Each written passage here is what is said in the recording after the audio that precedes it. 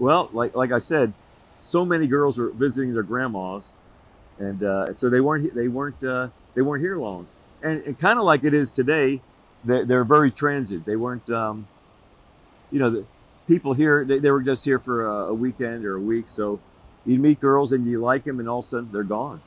So that was kind of sad. I had a steady girlfriend at the time, from a semi-steady, from 1975 to 87. She was an older lady, so not being mean, but I fooled around on her. 21 years older. Wow. Yeah, so she was much older. So she's I not w- alive anymore. no, I'll tell you what happened. I put it on Facebook recently. You might have seen a picture of her. On her birthday, 11 years ago, she was in a car wreck and she got killed in California. But we weren't together, but we were still friends.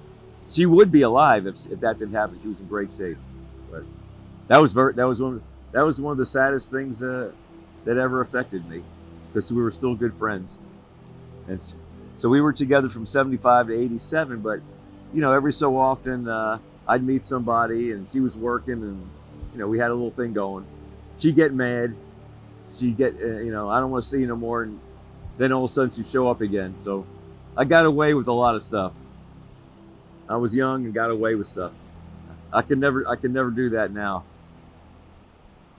But I don't know. It's got to be harder these days, because there they came. There was no young guys, so they see a young guy, you almost surely would get a date. If you were in pretty good shape, you get a date. The only young guys were the lifeguards and a couple strays.